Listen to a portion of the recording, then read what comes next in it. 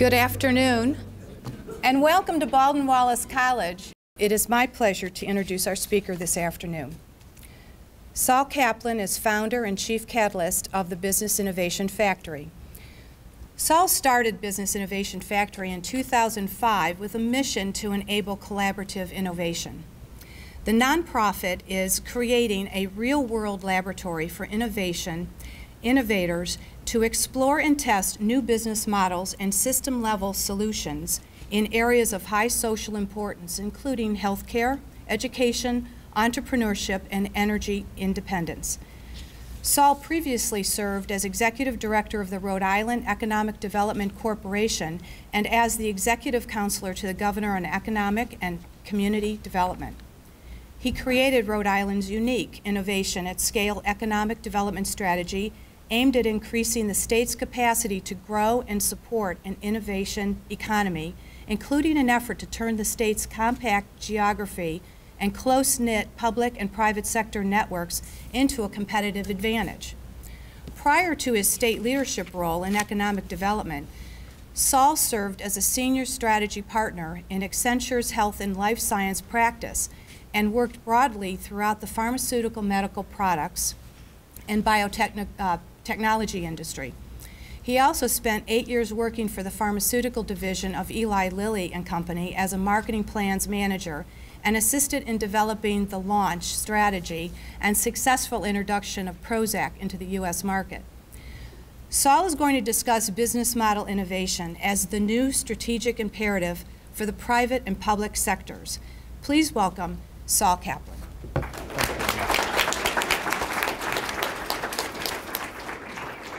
Thank you. Good afternoon. I know I'm on a college campus because the first two rows are empty. That's how you know, right? Nobody wants to move up to the front seats. First, let me thank Deb Mills Schofield for inviting me to spend a few days here in Cleveland. If you do only one thing today, if you don't know Deb, you need to. That's the one thing you should do. It's an incredible connector and really appreciates the value of doing what I call forcing and making random connections and collisions amongst unusual suspects. And you're going to hear me talk about innovation and the need to do that, that we need to get out of our silos and get into uncomfortable places where we can interact with and collide with more unusual suspects. We're good at connecting with the usual suspects, but innovation is all about the gray areas between us, and I'm going to talk a lot about that. So Deb, thank you for inviting me here.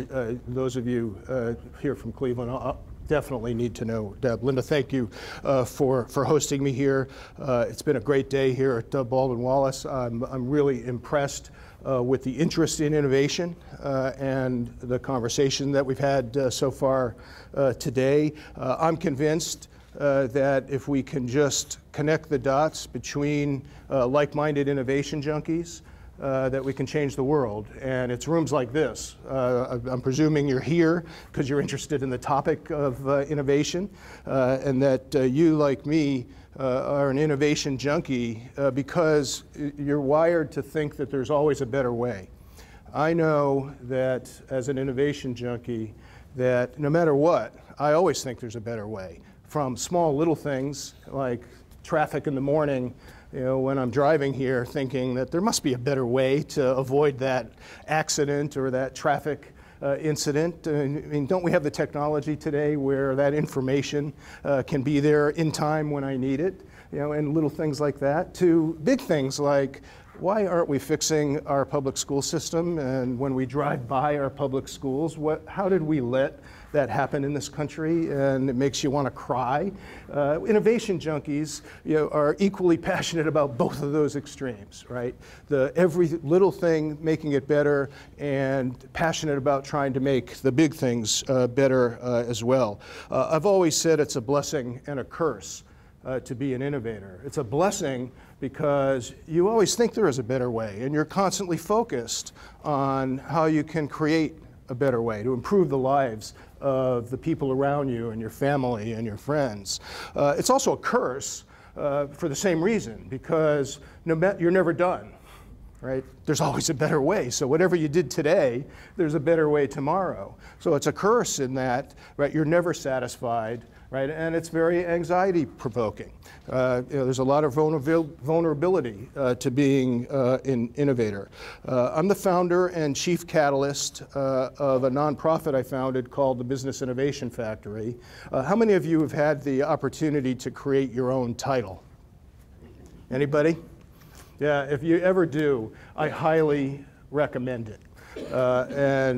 Creating your own title is a cool thing to do, because you can really shape your own platform, and it really sends a strong signal both to yourself in terms of what your role is, and to others around you that you interact with and that you work with. So I call myself the chief catalyst because I believe that there's no higher role for any leader.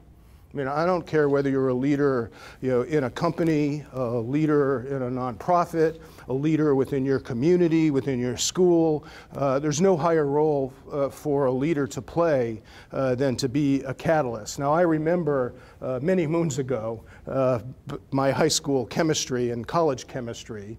And what I like about the idea of being a catalyst that I remember from chemistry is that a catalyst is the enzyme that actually gets the reaction started, right? It gets the reaction started. I also remember that once it gets the reaction started, it gets out of the way.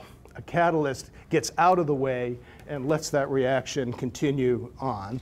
And that's what leaders ought to do, right? They ought to get a reaction started, and then they ought to motivate people around them to continue to do incredible work, to apply incredible creativity to get things done, and leaders should get out of the way and let it happen. The third thing I like about the idea of being a catalyst is I also remember that the catalyst never gets used up in the reaction. If you've taken chemistry, it actually doesn't get used up, and I like that idea of being in an innovation mix and changing things and making things better, starting the reaction, getting out of the way, and not getting used up in the process, so you can live to catalyze another reaction. So that's why I call myself the chief catalyst. Let me grab my my clicker here. I'm going to talk about business model innovation, and I'll do some definitions here in a little bit to give you a sense of that. But I want to frame our discussion this afternoon with a couple of guiding questions, that I want you to think about. Right? One, what is your organization's current business model? And if it's not an organization, if you're a student, I believe, and you'll hear me make the point, that business models aren't just for organizations, that individuals have business models too. So I would ask you to think about this, and I'll give you the definitions here in a little bit as I go through the competition, but as a framing question, what is your current business model? I mean, can you articulate it? Can you describe, can you tell me the story about what your business model is? Whether you're an individual, an organization, part of a community, can you describe that? Number two, is it sustainable? Is the business model that you live and work in today, is it a sustainable business model? How much longer do you think it's going to last? Do you think you need to invent a new one? And then the third one is a very important premise for me, right? It's kind of a leading set of questions, because implied in that is my bias to say that business models don't last as long as they used to, and that you're going to need to learn how to do R&D for new business models. The same way we do R&D today for new technologies and new products, are you doing R&D for new business models? Again, if you're an individual, right, translate that to how you reinvent yourself, right? Do you have the capacity to reinvent yourself so that you can continually grow and be relevant to the world that's changing much more rapidly, than it ever changed before? Same thing is true for organizations. So I'm going to come back to these three guiding questions as I go through the presentation. The first thing I'm going to do is I'm going to share a personal story with you. I'm a huge believer in the power of storytelling. I think there's no more important tool for an innovator than the ability to share stories. I mean, think about it, right? What we really get emotionally attached to and what we learn the most from are stories. That's how we learn. But yet, what do? You know, we share boring PowerPoint presentations, right, and expect that people are going to learn from that, right, as opposed to sharing a story that you can relate to, that you can put yourself into and see whether that's a narrative or a story that you can. I think we have to learn how to be better storytellers. Individuals need to do it. Organizations and communities need to do it, need to get much better at how to share stories, how to package them, how to communicate them, how to use new communication channels in order to share your story. So I'm going to try one out on you, and it's mine. So I'm going to tell you the story of the accidental bureaucrat. This is a picture that some wise guys in my office put together. I'm pretty sure this is the closest I'm ever going to get to Kathleen Turner and Gina Davis. That's pretty certain. But a lot of what I'm going to share with you today in terms of innovation and new business models is really the result of a perspective change that I got as an accidental bureaucrat, where I had the opportunity late in my career to serve in state government. And I never thought that I would work in government. In fact, I had avoided government like the plague through my entire career, which was in the private sector, which I'll share a little bit about. So if you had asked me early in my career, would I ever work in government, I would have immediately, I wouldn't have even flinched. I would have immediately said to you, there's no way that I would ever work in government. And yet it came to pass where I had the opportunity to work in government, and it was an amazing, amazing perspective changer for me, because for the first time in my career and in my life, I got to think about innovation not through the lens of a corporation, which I'll share with you in a minute, I did for a lot of years. But I got to think about innovation through the lens of a community, through the lens of a community. And it is a very, very different perspective.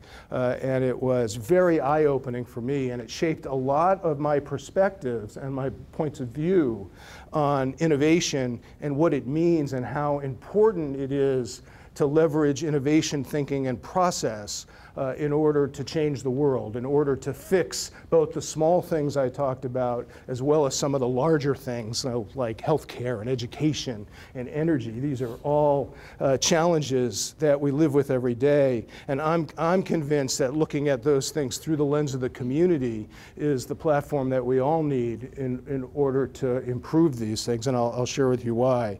The way I got to this was a very long private sector career. I have a training in science. I studied pharmacy as an undergraduate, and my graduate degree is in the strategic management of technology. I've always loved technology and thinking about how technology diffuses in the marketplace. And I'm a marketing guy at heart.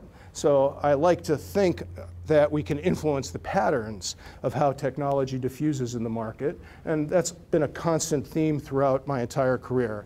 As Linda said, I started in industry, so I worked directly in industry, in the pharmaceutical industry. I worked for Eli Lilly and Company, one of the larger companies. I had an incredible experience. I did a lot of stuff, but the claim to fame was working on the US introduction of a product called Prozac, which I usually say was successful despite our efforts. It was an incredible opportunity as a marketing person to work on that product. I like to think we had a little something to do with influencing the way we think about affective disorders and depression and mental illness in this country. I mean, at the time that I was working on that, we didn't even talk about that subject. We had an aunt who had a nervous breakdown, and that was the most that you would say. I mean, think how far we've come from those days in terms of recognizing mental illness as a real disease that can be treated, and the progress that we've made at improving the lives of people with mental illness. Well, working on Prozac was at the early stages of that. all right, because we were beginning to change the conversation, and we had the opportunity to put a very interesting technology into the US marketplace that completely changed the market. So what I took away from my industry, my direct industry experience, was this idea of what I call market making versus share taking. Very important theme, it's very important to understand innovation. The difference between market making and share taking. Most of the world is made up of share takers. Most of the world is made up of share takers. How do I take one more share point from an existing market? This is the market I compete in. Here's where my current position is. What do I need to do to take one more share away from a competitor, right? The ability to increase my market share. And most of the world is like that. Most of the world tries to identify what market do I compete in, right? How can I take a share point away? We need more market makers, not just share takers. We need people who are going to create new markets, new ways to deliver value to customers, new ways to solve the problems. We're not going to fix the large social challenges we have with share-taking mentality.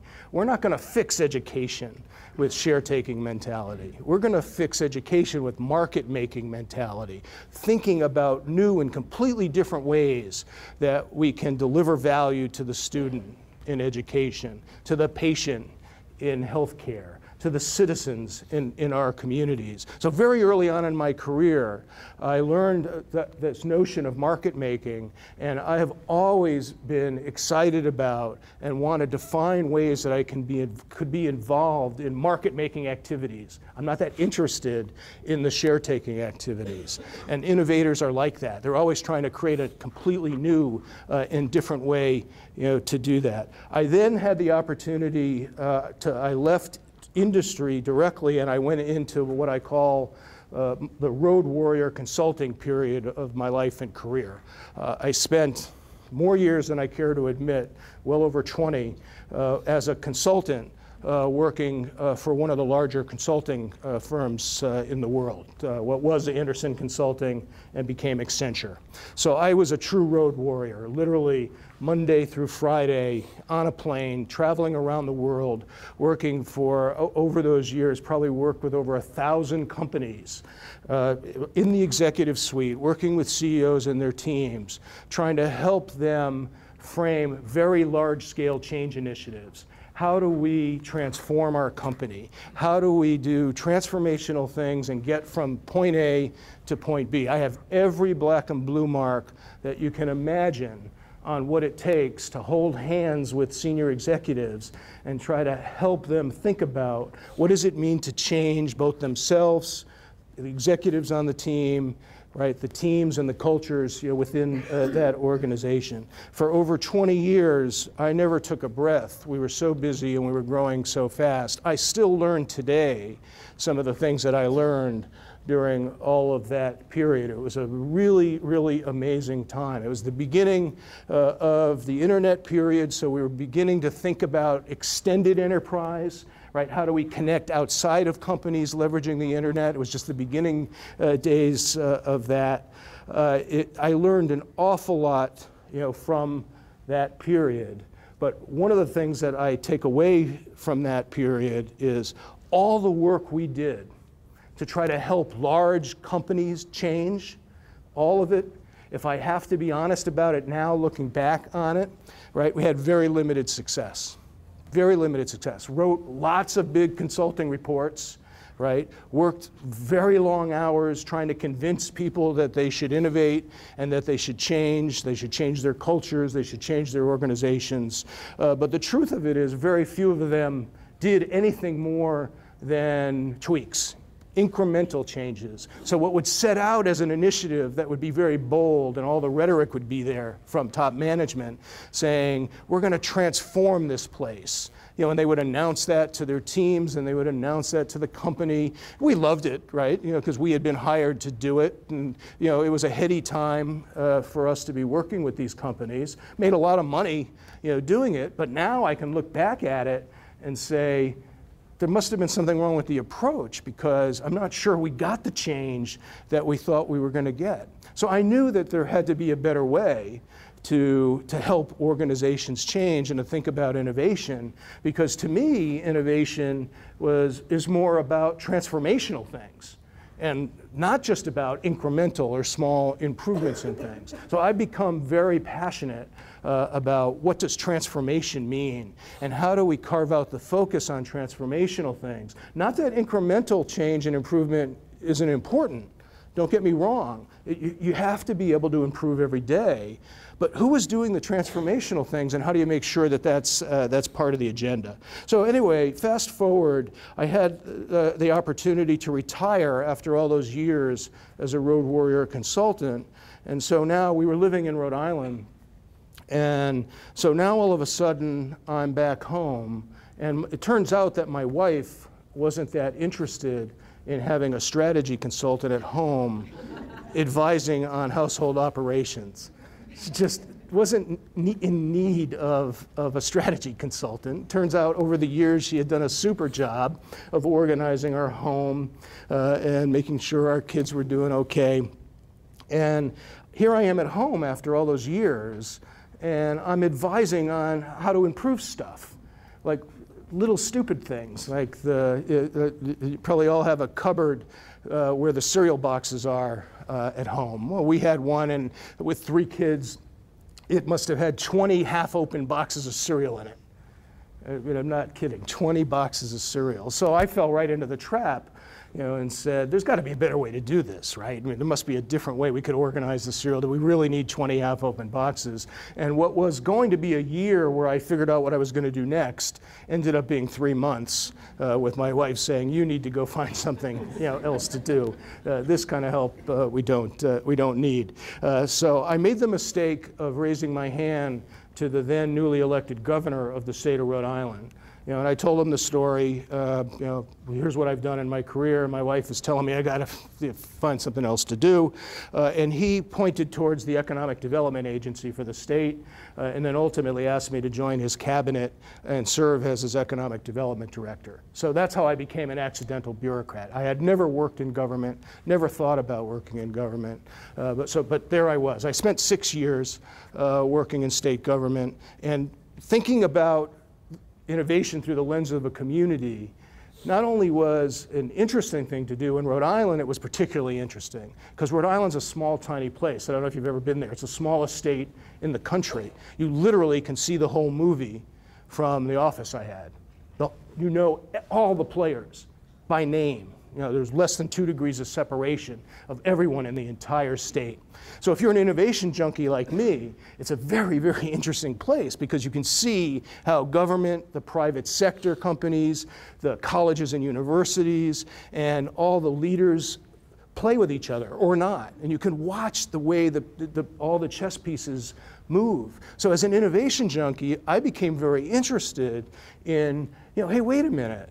Right? If it's this small and everyone knows each other and we can connect the dots across all these public and private sector institutions, why is it that we're not an innovation platform? Why is it that we're not a laboratory where we're leading the country in creating better education solutions or better healthcare solutions or better energy solutions? I mean, hypothetically, it should be easier, right? Small state, everyone knows each other, public-private sector, colleges and universities. I mean, it was all there. So we framed an economic development strategy that was centered on that. How could we make innovation and entrepreneurship central to our economic development future?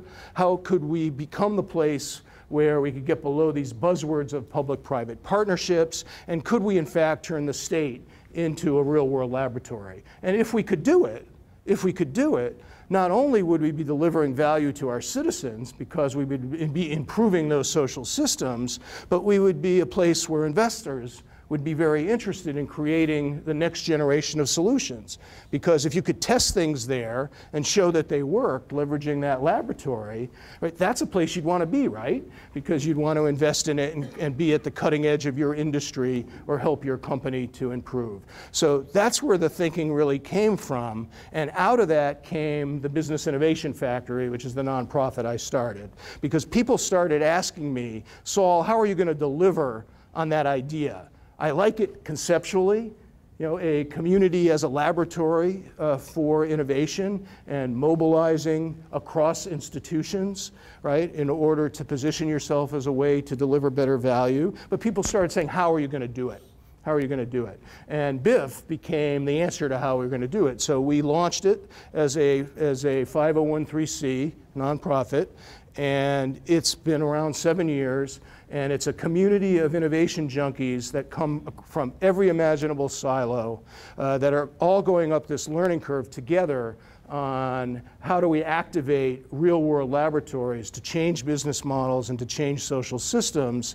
And we have really interesting work going on in all those places, and I'll tell you a little bit about it later. So I'm going to share with you some of the things that come out of all that work. There's several things that keep me awake at night. One I've already mentioned, there's always a better way. No matter what you're doing, there's a better way to do it.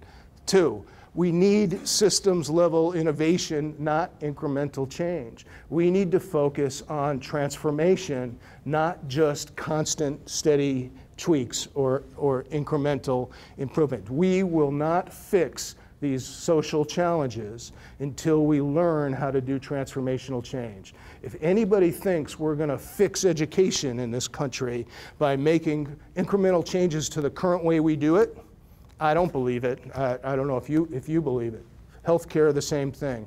We've got to re-envision what these systems are meant to be, can be in the 21st century, learn how to use technology in new and different ways in order to do this. Another idea that keeps me up awake, we don't try enough stuff.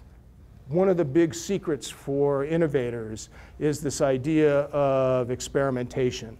I don't know where we lost this idea in this country, but somewhere along the way, we allowed big institutions to beat the idea out of us that we need to be more experimental, that we need to take ideas more rapidly, from our heads or from our whiteboards and get them onto the ground and try them. So this notion of experimenting all the time, right, seeing what works, failing more often, right, but failing fast so that we can learn what works and what doesn't work. We've got to build back into our society. We become a society that doesn't experiment very much.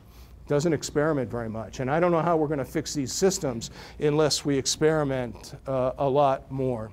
The good news, I think, is that it's the innovator's day. I believe that in very difficult economic times like we're in right now, right, in tough, challenging times, people want to hear from innovators. We can be heard right now. They want our ideas. People are starved for new ideas. That's the good news. It's the innovator's day. The bad news is that we've turned it into a buzzword. There's no question about this. Everything is about innovation these days. It's everywhere. Everybody's an innovator. Everything's an innovation. And when that happens, no one's an innovator and nothing's an innovation. We have to learn how to get below the buzzword. We must get below the buzzword to talk about what does it really take to innovate and to change.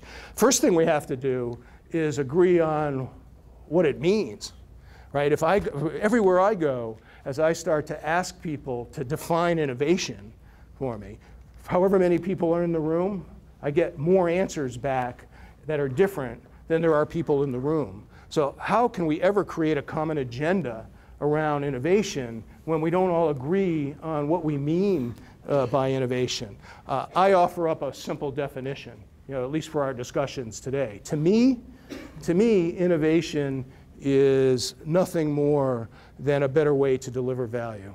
Innovation is a better way to deliver value. The key in that definition is deliver value. To me, it's not an innovation until it actually delivers. It's not an innovation until it solves the problem. It's not an innovation until it's in the hands of people in the real world, right? Before that, it's an idea. Before that, it's an invention, that sits in a laboratory or something that sits on a whiteboard. To me, innovation is about delivering. You have to actually do it, right? You have to solve the problem for it to be an innovation. It's very different than invention. In this country, and sometimes I see around the world, we've conflated these two ideas. We think about invention and innovation as being the same, right, in our conversations. And they're not.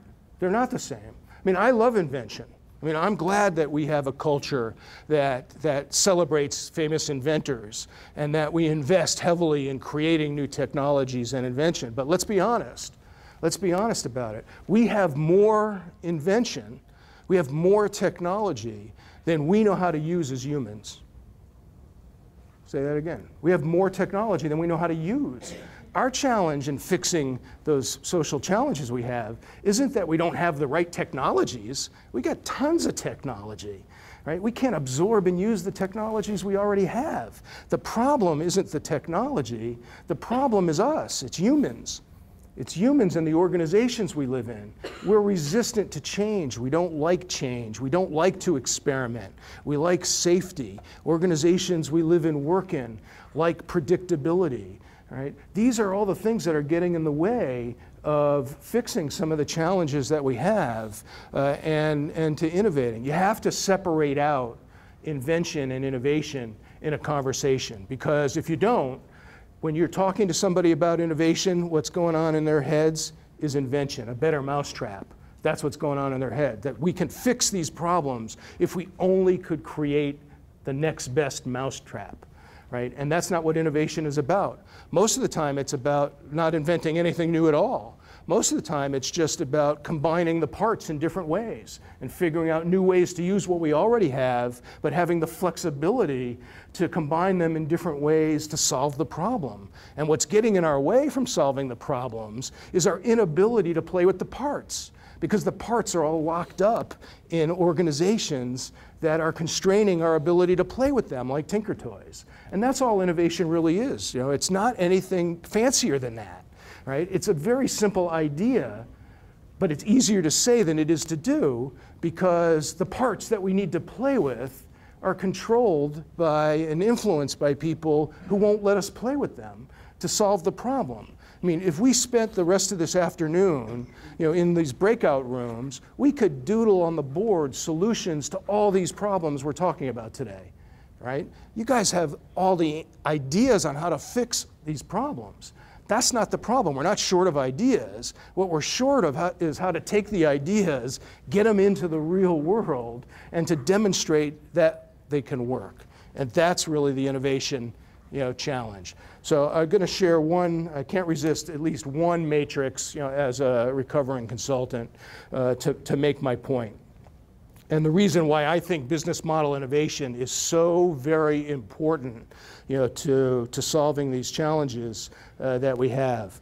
If you look at that chart, what I've got is on the y-axis going up and down, I have product innovation, and on the x-axis coming across, I have business model innovation or capabilities. So here's what happens when you go into organizations and you talk about innovation. The first thing that they talk about, always, is the y-axis. They talk about better mousetraps, products, right? Innovation to us means inventing new products, creating new revenue by adding products to our mix. And in many organizations, that's all they ever talk about. They never get beyond talking about product. We just need better mousetraps. And we can sustain our position in the marketplace if we just keep coming up with better products, right? Over and over and over and over and over again. On the x-axis coming across, it's about capabilities. Capabilities, my definition of capabilities are very simple. Just the ability to do something, the power to do something. What can your organization do? Now, most organizations that I work with, the very first thing they hand me when I talk to them about the x-axis is they hand me their org charts. Here are our capabilities. And they show me an org chart. I don't want an org chart. An org chart doesn't tell me what the capabilities are. It doesn't tell me what an organization can do. What I want is a list of what you can do, and a prioritized list of these are the things that are most important for me to do, right? And most organizations can't hand me that. All they can hand me, they rip them out of the binder, is an org chart and show me who reports to who, and this one reports to that one, and then, right? So if you want to talk about innovation, you got to get rid of the org chart, and you got to talk about capabilities. What can the organization do? Now, some organizations will go beyond the product dimension, and they'll innovate on the capability dimension. So how do I improve my capabilities? How do I do a better job of manufacturing and distributing my products? How do I do a better job of connecting with and communicating with my customers? You know, all the things that organizations, you know, typically do. And they'll innovate on that dimension by improving their capability set. But the overwhelming majority of companies that I have seen over the years will create incremental improvements to the way they currently deliver value.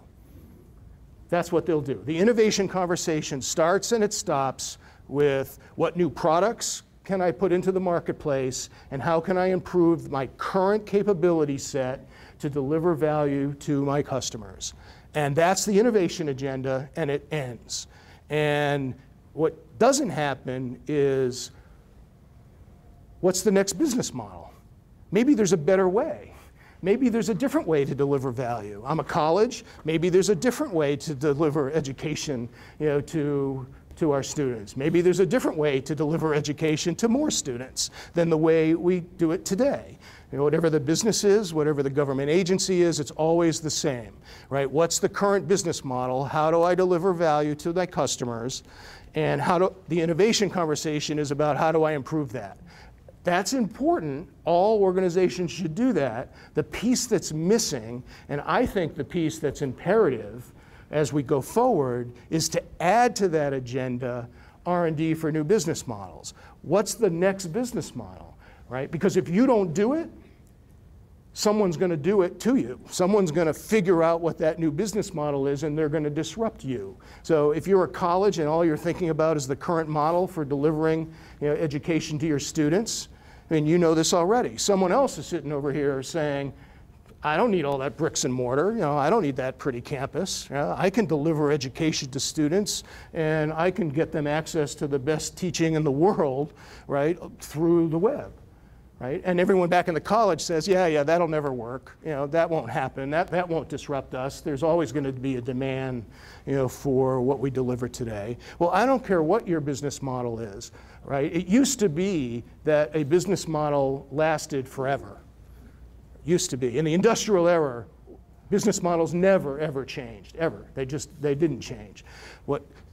In the 21st century, the half-life of a business model is declining, and they are going to change much, much more rapidly. CEOs never had to change their business model. Therefore, they didn't teach it in business school. Therefore, every CEO's colleagues didn't do it. They don't know how to do it. The CEO of tomorrow will have to change his or her business model 2 or 3 times over the course of their career. That is huge. That is huge to learn how to change your business model, and we better learn how to do it. So here's how I define business model. I asked you an unfair question when I started. Tell me what your business model is, and I didn't give you a definition to use. So here's a definition you can use as you think about that question. A business model is really just the way you link together capabilities, those things that you have the ability to do. I mean, how do you link them together, right, to deliver value to a customer, and what's the financial model that you use to do it. So a shorter version of that is a business model is about how you create, deliver, and capture value. Business model is how you create, deliver, and capture value. And all business models have those 3 components, and every organization has a business model. It doesn't have to be a for-profit business. Every university has a business model. Every government agency has a business model. I believe even individuals have business models. How do you create, deliver, and capture value in order to sustain yourself and stay relevant in the 21st century? Here's a picture of that. I won't spend a lot of time on this, but over on the left-hand side are the capabilities. So you list the things that the organization has the power to do. On the right-hand side, you talk about what value you're trying to deliver to what customer. And on the bottom, it's how you capture. So how do you create, deliver, and capture value? And so business model innovation is just how do we accelerate the pace of this. So business model innovation is about how do you change your business model. And this is really tricky because while you're pedaling the bicycle of your current business model, which is hard work.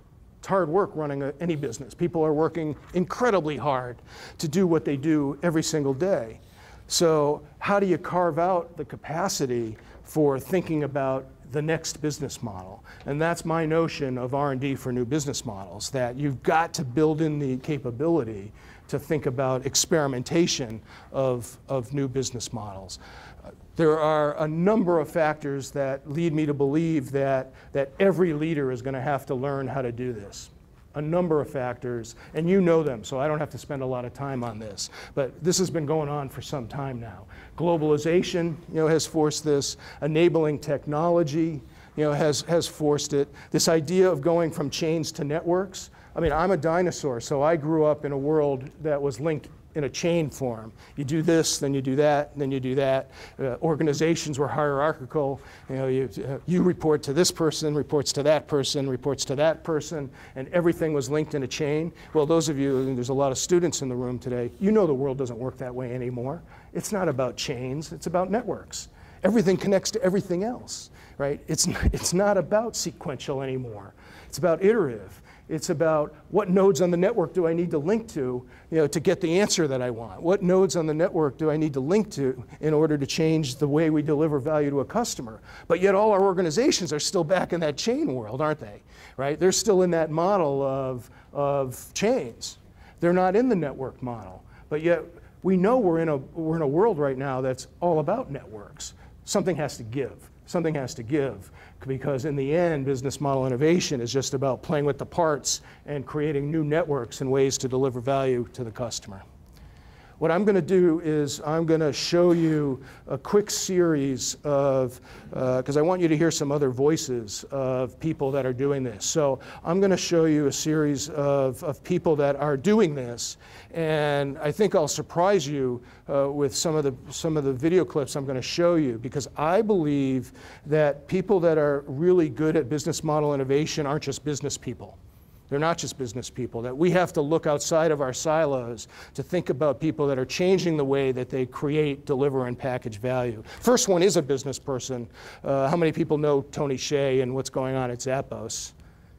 Come on, you haven't ordered shoes from Zappos? Come on, who hasn't ordered shoes from Zappos? When I first met Tony, I've met him several times now. I had not heard of Zappos. This goes back a bunch of years. And I went home and I told my family, I have 3 kids, 2 daughters, and I said, I met this really cool guy, Tony Hsieh, and he runs some company called Zappos. And my daughters looked at me like, are you kidding me? You haven't seen all those Zappos boxes that have been coming into this house for 30? Like I completely missed it. Let's listen to Tony for a couple of minutes. So most people, when they hear Zappos, know us for shoes. Right now we have roughly about 9 million customers, which is paying customers, which is about 3% of the US population. But really internally, we think of our company pretty differently. We really want the Zappos brand to be just about the very best customer service and the very best customer experience. And in fact, today we're actually selling a lot more than just shoes. We sell clothing and handbags, even electronics and cookware. And our hope is that 10 years from now, hopefully people won't even realize that we started out selling shoes online. And they just know the Zappos brand to be about the very best customer service and customer experience. And we've even had customers email us and ask us, will we please start an airline or run the IRS? And so we're not going to do that this year, but 30 years from now, I wouldn't rule out a Zappos Airlines that's just about the very best customer service. So one brand we kind of look towards for inspiration is Virgin. Virgin does music, they do airlines, and a whole bunch of other things. And the difference is that the Virgin brand is more about being hip and cool. We just want to be about the very best customer service and experience. So on the customer service side, there's a whole bunch of things that we do. It's free shipping both ways. We do a surprise upgrade to most of our customers. We promise they'll get their shoes in 4 or 5 business days, but most of them, they actually get a surprise upgrade to overnight shipping. And because we run our warehouse 24/7, which actually is not the most efficient way to run a warehouse, the most efficient way is for the orders to pile up, and then you have higher picking density, and so on. But because we run it 24/7, a lot of customers order as late as midnight Eastern, and then it's on their doorstep 8 hours later. And that just creates that wow experience, that emotional experience for the customer, and it causes them to remember Zappos specifically, and really drives the repeat customers. They purchase from us more often, they spend more money with us, and probably most importantly, they tell their friends about us. And that's really how we've grown over the past 9 years. The #1 driver of our growth has been from repeat customers and word of mouth. If customers we call it our customer loyalty team, which is our name for our call center. Well, first of all, they can call us. Most websites, it's pretty hard to find contact information for customer service. If it's there at all, it's 5 clicks deep, and you have to really look for it. We kind of take the complete opposite approach, where we'll put our 1-800 number on the top of every single page of our website, because we actually want to talk to our customers. And we don't have scripts, we don't upsell, and every rep is actually trained so that if a customer is looking for a specific pair of shoes, and let's say we're out of stock of their size, to look on at least 3 other websites, and if they find the shoe on another website, to direct the customer to the other website. And the whole philosophy is we're not interested in trying to maximize any individual transaction. What we're trying to do is build a lifelong relationship with the customer and make that relationship as personal as possible. So our guide to our reps is, don't worry about scripts, just be yourself and make sure that you go above and beyond for the customer. So Tony's changed every aspect of the business model, and it's a completely different business model than any company like it. And if you ever get the opportunity, if you're ever in Las Vegas, and Tony welcomes people to come do it, if you ever get to visit Zappos, it's the most amazing experience that you've ever had.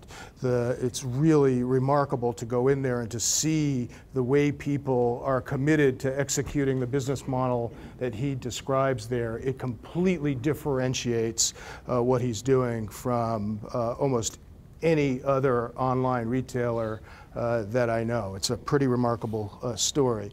Now, I'm going to share a couple of other videos from a completely different perspective, because I want to drive home the point that the way we learn about innovation and where we get our ideas from has to be outside of our normal silos. The best ideas are in the gray areas between us, and some of the most innovative people I know come from almost every imaginable part of our society, but we don't look there because we tend to only look within our silo and interact with the people that we normally would interact with. All of these video clips come from, we run a summit every year where we bring all these unusual suspects together and we celebrate these innovation stories in a theater full of like-minded innovation junkies. This is a dear friend of mine who's a police chief.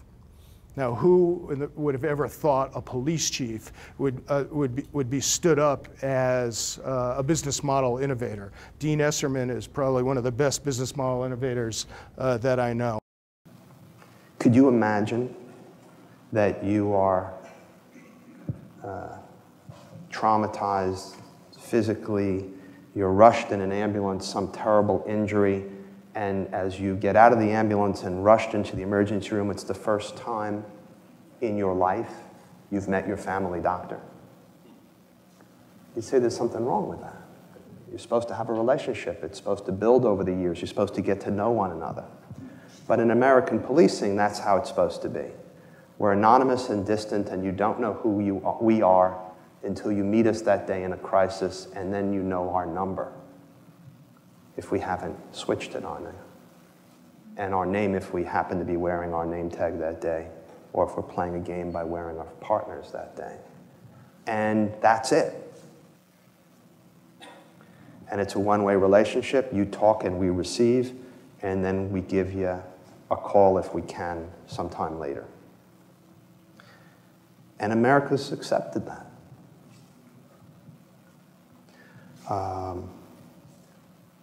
We're in the midst in our business of a quiet revolution where we're really changing the way we do business, where we are thinking about becoming a different type of police force, not abandoning 911. We still answer that phone. We still got lots of police cars. But a department now that has moved into the neighborhoods of the community, that has become part of the community again, instead of prodding itself in being apart from it. That if you walk our streets and you go into restaurants and stores and anybody around this city, there's a pretty good chance you're going to see a police officer's business card taped to the cash register or on the back pegboard with the officer's cell phone, because you're beginning to know who we are again. That the face of the Providence Police Department, as my wife says, thank God is not this one, but is the officers in the neighborhoods again. Crime's down 5 years in a row in Providence. Only city in New England, only one of a handful of cities in the nation. We will bury less children in the last few years than we have in a generation in this city. Crime is down to what it was in the 1970s here. Dean held every Tuesday morning meeting with all of the commanders, and he changed the business model from, as he said, the centralized, deployed, you call 911 and we'll come business model, to creating substations all around the community, and he moved all the folks out to the communities. And they resisted like you can't imagine what it was like. And when you go to his Tuesday morning staff meeting, he has an information system that's better than most businesses I've ever been in, where they display information that tells you what's going on in each of those communities and what's happened, and they can tailor their approach. It's better than most businesses can respond to the information from their business. You can learn a lot from finding business model innovators that are in unusual places. You just have to be open to learning from their stories. This next story, another friend of mine, you may know of him, his name is Bob Ballard. This is the guy who found the Titanic. And he completely changed the way we do ocean exploration, and he's one of the most inspiring innovators that I know. Go ahead. Submarines are antiquated pieces of technology because the average depth of the ocean, average depth is 12,000 feet. 50% of the world's oceans is deeper than 12,000 feet, so it's going to take you, it gets down to 7 miles. But just to make an average dive, which I'd been doing for decades in this thing, okay, was taking me 2.5 hours to get to work in the morning and 2.5 hours to get home. I had a 5-hour commute. I know you must take the train into New York. Try a 5-hour commute in a freezing elevator with no bathroom, okay? And, and if you're lucky on a dive, the full day, you get 1 mile. Now, we're trying to explore 72% of the planet in total pitch blackness. Well, we're working in a total world of complete darkness. And what's really interesting about this is it's like the space program in that when you take this land, air-breathing creature and you put him in another environment that's hostile, we have to get creative.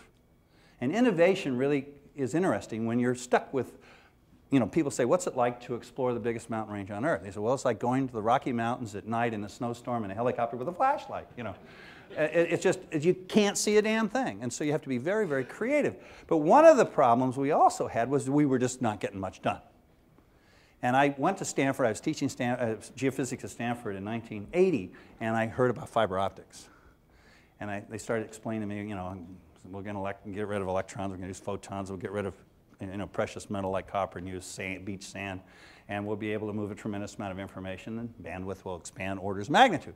And I said, this is cool, because I could get around this whole problem that we've been having and create a telepresence. See, the idea was, you know, you're really not, when you get down on the submarine, you don't get out. It's not like, you know, Neil Armstrong, they finally, did you hear yesterday in the New York Times, they found the A? The missing A. I don't know where they did, I don't know where he had it somewhere, but the missing A, that's another story. But anyway, you don't get out of the submarine. You know, if you do, it's a bad day. So why am I going down there? I mean, if I'm looking out of a little, you know, a lot of times people think this is grand view. You get these IMAX shows of the submarine. We don't see that underwater. It's like a peephole in a door in the hotel. You know, hey, anyone there? You know, that's the ocean, okay? The idea to be able to have this panoramic vision and have it 24 hours a day. So I published a cartoon like this in National Geographic in 1981. How many were alive in 1981? The whole idea, you know, you and I we're still here, was to create a robot that had everything my submarine had except my body. That was the idea. To create a telepresence, to create a studio up on the deck of the ship, and when I turned it on and I turned on everything, I thought I was inside the submarine. That was the concept. The beauty of it is if I could have this out-of-body experience, if I could pull it off, it's like, you know, beam me down Scotty kind of thing, I could use a satellite and create the telepresence anywhere I wanted to. And this is the beginning of electronic travel, because that's where we're headed. Electronic travel. Bob's taught me a lot about innovation. He has an office at Mystic Seaport Aquarium in Connecticut. And when I go to visit him there, he has an entire wall that is a map of the ocean floor. And when I meet with him, we go sit literally right in front of the wall. We just sit in front of the wall. And Bob talks about the ocean floor and all the unexplored places that we have yet to go. And he is one of the most inspiring innovators that I have ever met. And I love when he asks the question, why do we go there? Like, why would we go to the bottom of the ocean if we had technology that would enable us to do it in a different way? Well, why do we do the things that we do? Why do people in our organizations do the things that they do when you scratch your head, you know, and say, there's a different way to do that, right? We could use technology in a different way, but we still go. We still go to the bottom of the ocean, peek out of the little hole that Bob talks about. I don't know why we do it. We do it because that's the way we always did it, right? Until somebody like Bob comes along and says, you know what? You know, we could do this in a very, very different way, right? We've had a lot of business people at our summit that we've exposed to stories like the ones I'm sharing with you now, and the light bulb goes off that I have to stop listening to people, only listening to the people that are in my industry, that are like me, that are talking about the same thing they've been talking about, you know, for 100 years, so I make sure that I don't miss something. Right? And start listening to people that come from completely different areas that can share with you how they did things differently and how they broke through, you know, some of these things. Last video I want to share with you is another dear friend of mine, Dennis Litke, who is one of the most amazing innovators in the education space.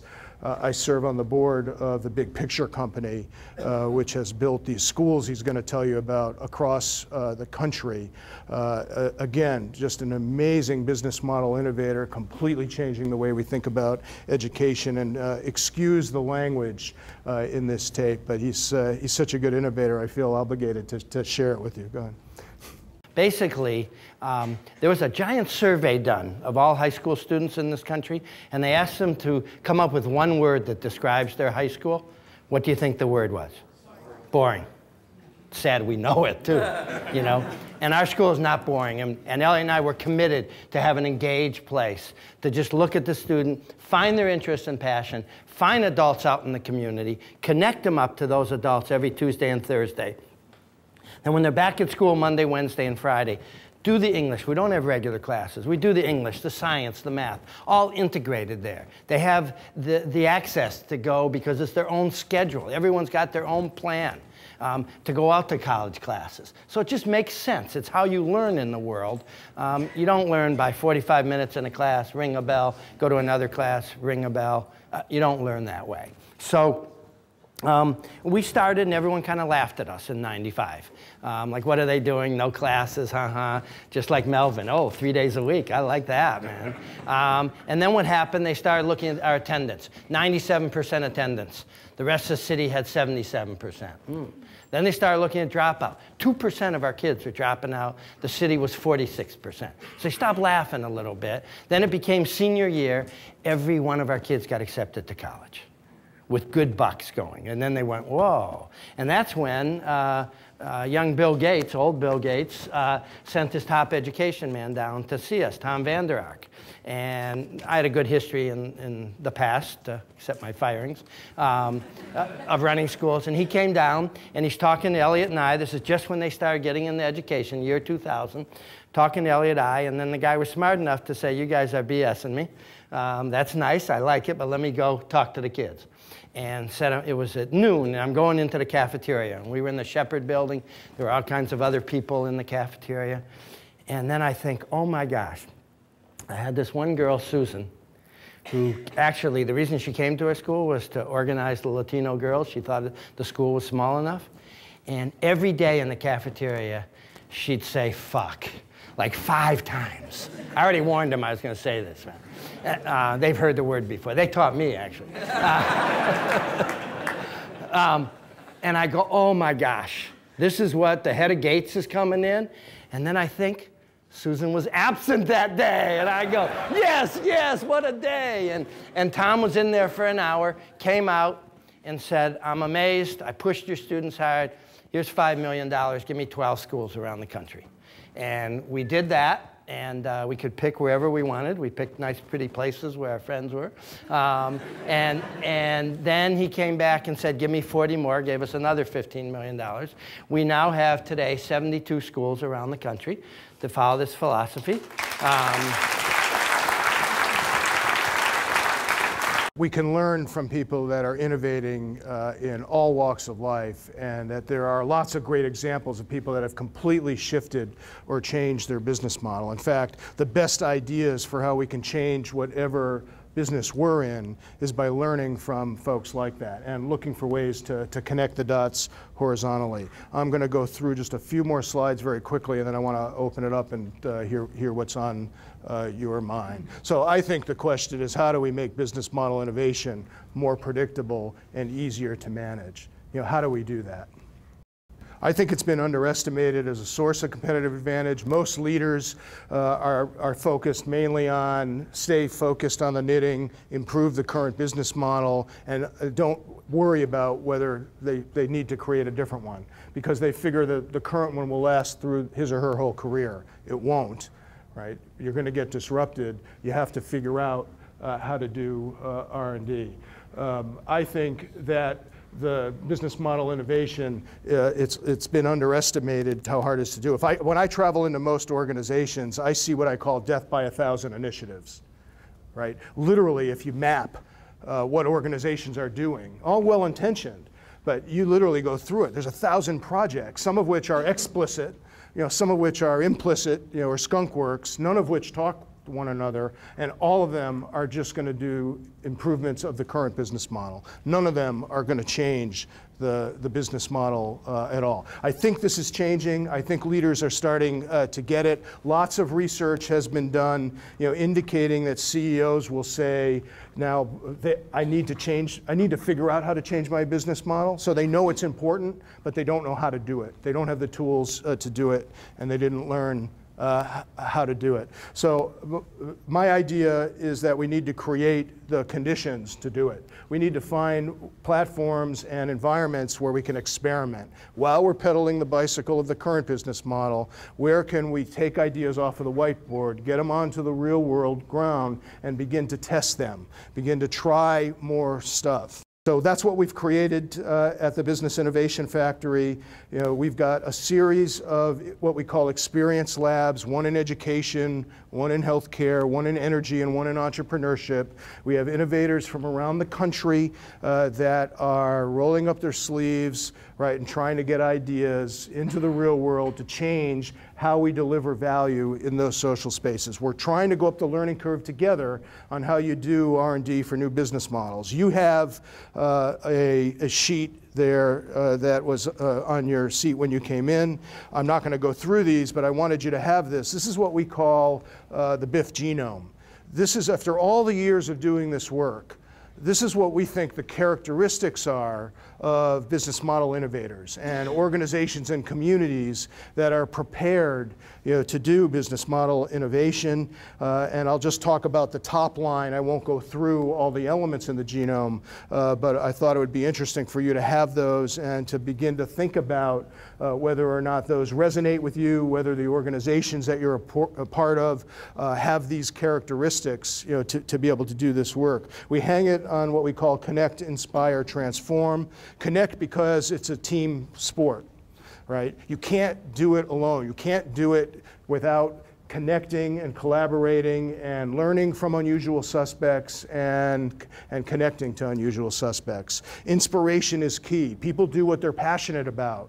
They use stories to create emotional connections. They get passionate people to follow them. It goes back to the way I started around being a catalyst and then getting out of the way by unleashing the passion within organizations as opposed to top-down dictating the way organizations work and change. And then lastly, transformation is about the kind of change that you heard in those videos, not about making small or incremental improvements. It's about experimenting with completely new ways to create, deliver, and capture value. I'm going to end my comments there and open it up to conversation. I hope I at least stimulated some thought about the importance of not just innovation, but business model innovation.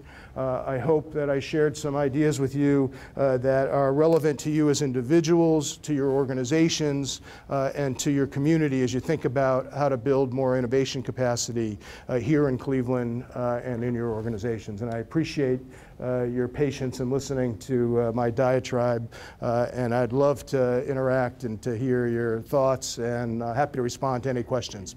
Not so much a question, but a comment. Yeah. With all four of those videos that you showed, I found it very interesting that not only were they talking about their business model, but their core purpose of their organizations was incredibly clear. Yeah. I mean, it's something you could almost translate into a sentence. Yeah. Yeah, that's a great observation, and it's so true, right? That real innovators, in order to unleash the passion that we're talking about, have a very clear point of view about how we deliver value. There's a quote I would share with you. One of my mentors is a guy by the name of Roger Martin up in Toronto, who's a really great thinker on this subject. And in a conversation he told me, which really stuck with me, he said, innovators are people that have a very strong and clear point of view. All innovators have that. But they know they're missing something. And I love the but, right? Because we all know innovators have a strong point of view, but they know they're missing something.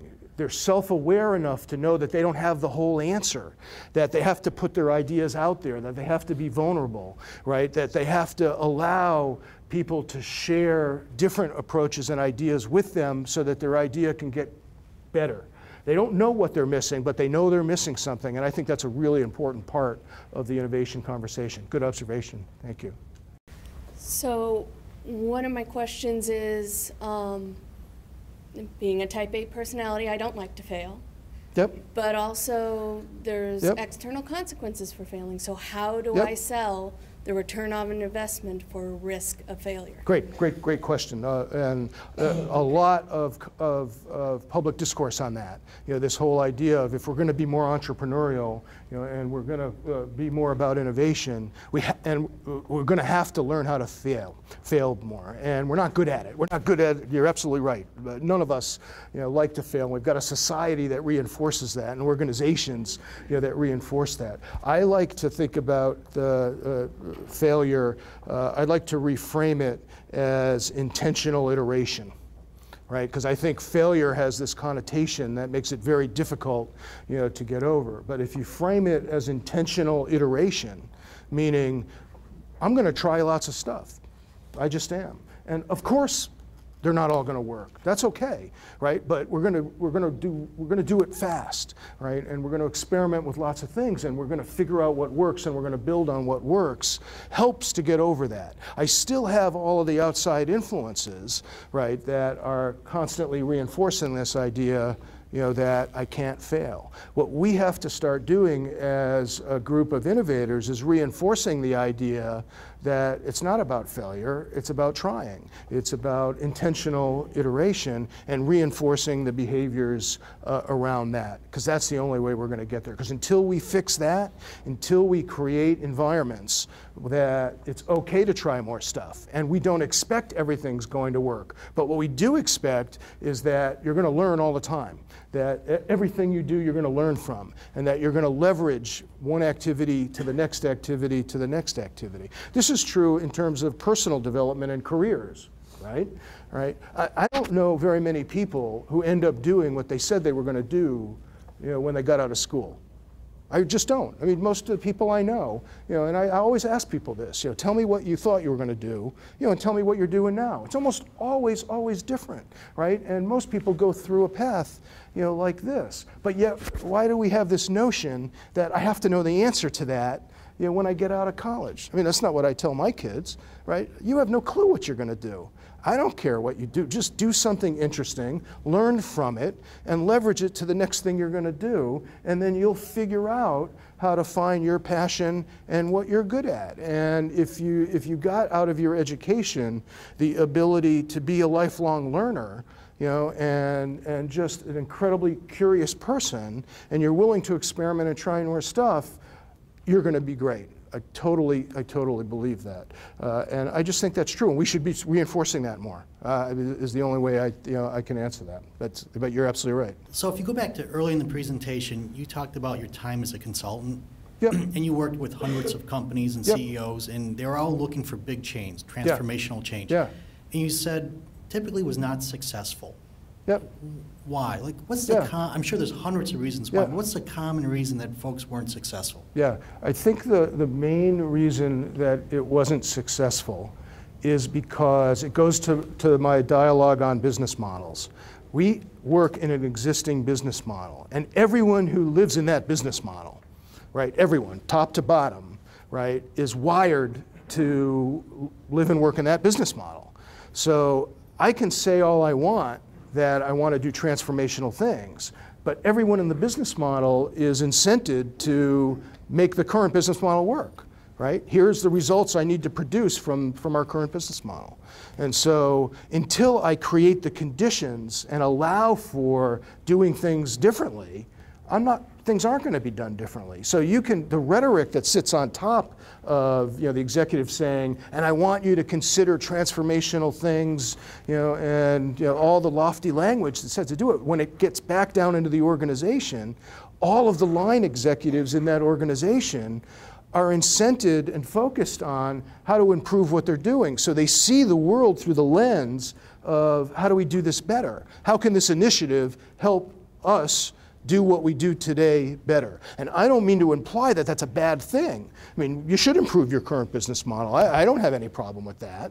All I'm saying is that where's the agenda that says, while we're doing that, over here, I want to commission an initiative that isn't about improving the current business model. It's about re-envisioning what the business model could and should be.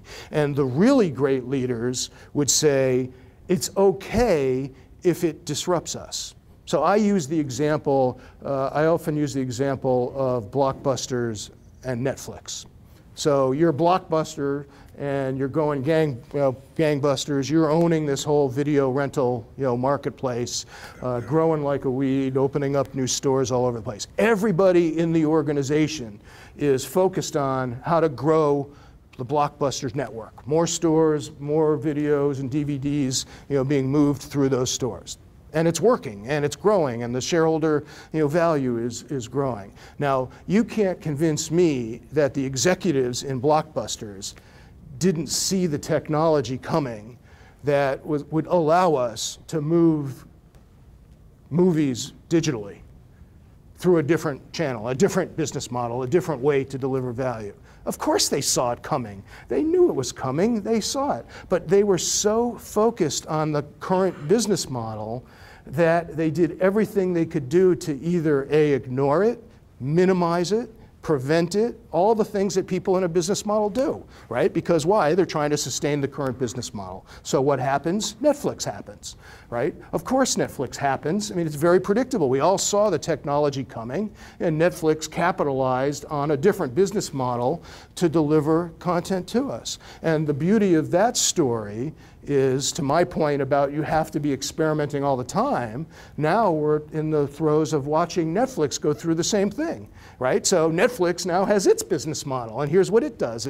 The red envelopes come in the mail, and we built up a whole business model to send those red envelopes, to all of our homes. And then all of a sudden we say, no surprise to anybody, maybe I can distribute that digital content without having to send the disc directly through a broadband connection. And now Netflix is sitting there saying, now what do I do?